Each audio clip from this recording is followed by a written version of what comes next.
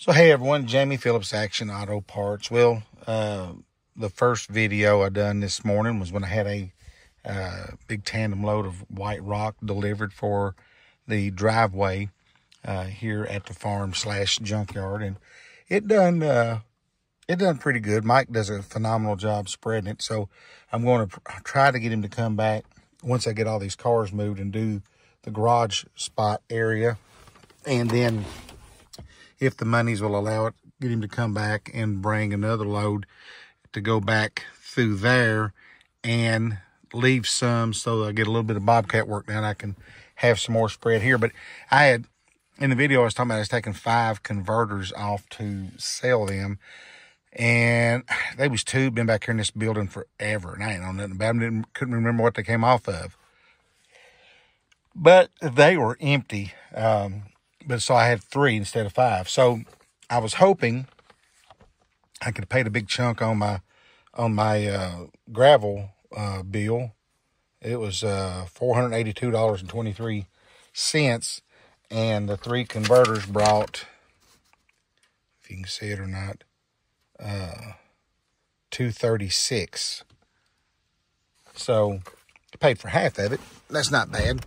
So I appreciated that little gift. The 2 of them were laying in that Arcadia, and then I bought one from a neighbor up the road, so made double my money on that one, and then that 136 came off what I paid for that. So anyway, I'm sitting here earlier today, and a guy calls and says, "Hey, I've got this Jeep Patriot." See, I start yelling every time I do a video.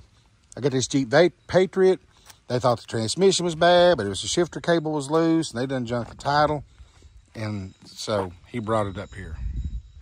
It's really not a bad looking vehicle. And they drove it off the trailer and drove it right there where it's sitting.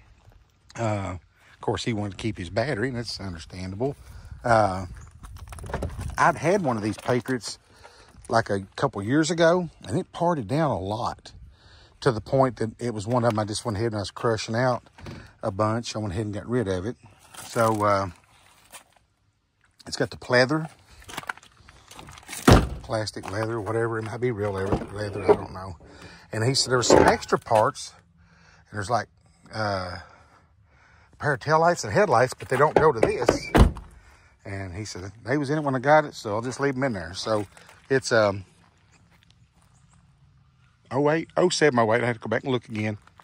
But really, for the age, it's kind of a clean little old vehicle. But it'll sell parts. So I'm going to get it posted here pretty quick.